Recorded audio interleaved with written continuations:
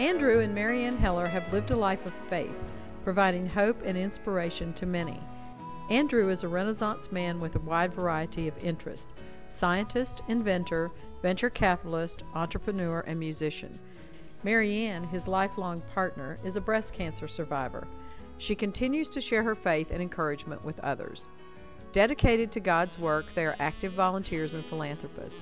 The Hellers support the community with their time and resources at organizations such as Seton Hospital, the Stanford University Hospital, St. David's Hospital, and the Dell Children's Medical Center, as well as local arts organizations, serving on the boards of the Austin Lyric Opera, the Austin Symphony Orchestra, and several other major institutions.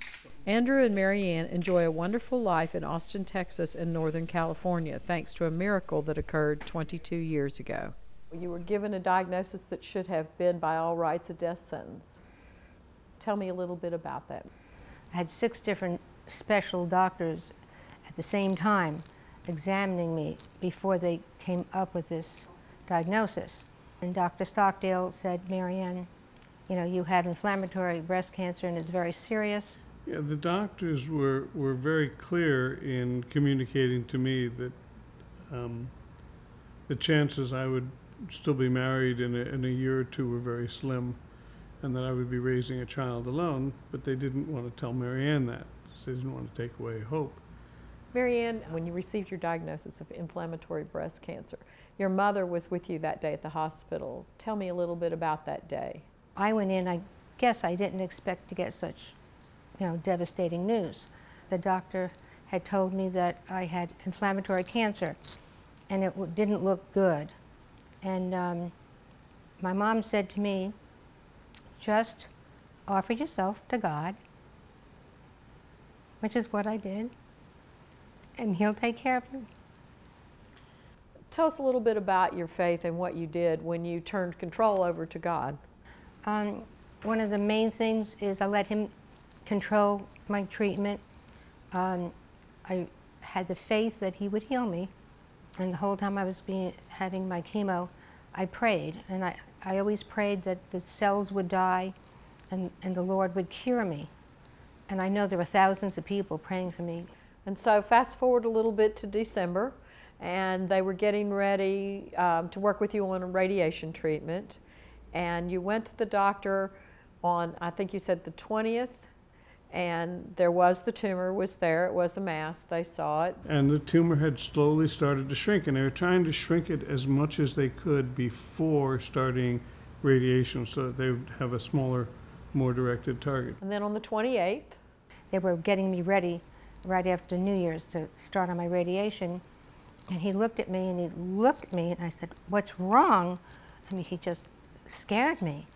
He said, "The lump is gone." And it was a miracle.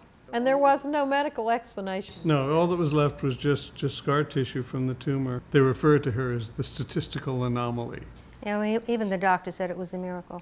As people enter into a diagnosis of cancer, they don't know what to expect. Everyone's scared. You've got something in your body that's attacking you, have no way to get at it. People are never the same. And when you have a type of cancer that can't be surgically removed, it's much worse. And so Marianne has spent a lot of time with cancer patients.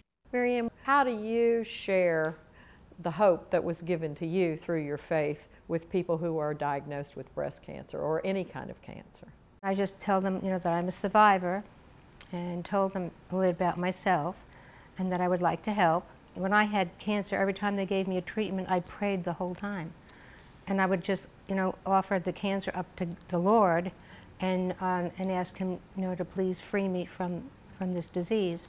And I tell the people that I help to do the same thing. I said, and every time you get butterflies in your stomach, just say the Lord's Prayer. I said, it doesn't matter what religion you are, everyone knows the Lord's Prayer. And by the time you finish the Lord's Prayer, the butterflies go away. And it really does work.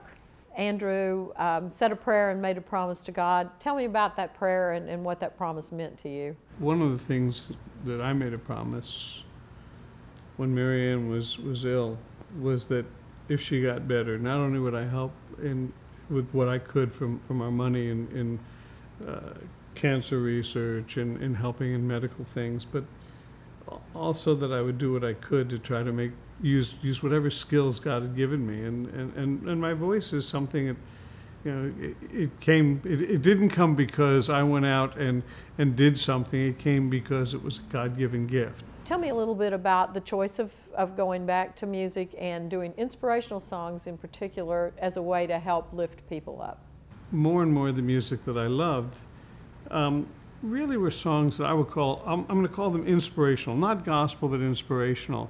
They're songs that make people feel good. I don't like to sing anything that's not something that people can smile about or feel good about inside, whether it's the song I Believe, or My Friend, or Tell Me More, or Reach Out, or The Impossible Dream from Men of La Mancha. These are all songs that help us remember the good things. A surgeon calls up and says, you know, I like your music, it makes me feel good, and I play it in surgery now every day. I play the album, I Believe in Angels. I believe for every drop of rain that falls, a flower grows. I believe that somewhere in the darkest night a candle glows. I believe for everyone who goes astray, someone will come to show the way. I believe, I believe, I believe above the storm the smallest prayer will still be heard. I believe that someone in the great somewhere hears every